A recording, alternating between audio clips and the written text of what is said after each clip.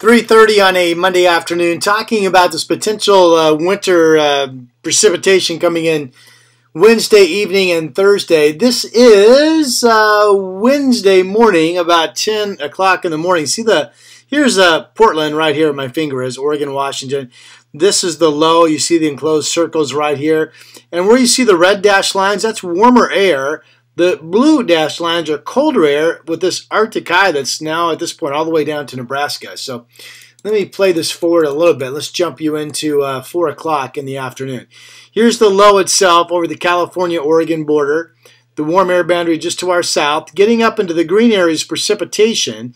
This would be snow or ice for Portland, but the heaviest moisture is still staying to our south. And actually the latest models, here we are in the middle of the night, Wednesday night. See this low? It stays way to our south. Southern Oregon is already moving over to Idaho.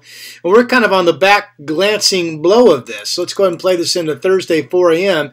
Now the low's basically starting to move away. See, there's white and then barely some green. That's fairly dry. That's Thursday morning. That's fairly dry Thursday day, but cold enough for some flurries. Cold enough for some flurries, but not much going on all the way into Friday. And cold enough for flurries, but not much going on through Friday. That low way over here in now Kansas and the Oklahoma Panhandle. So basically, if you go back to Sunday, this low looked like it was going to come up toward us and then shoot northward over the Dalles.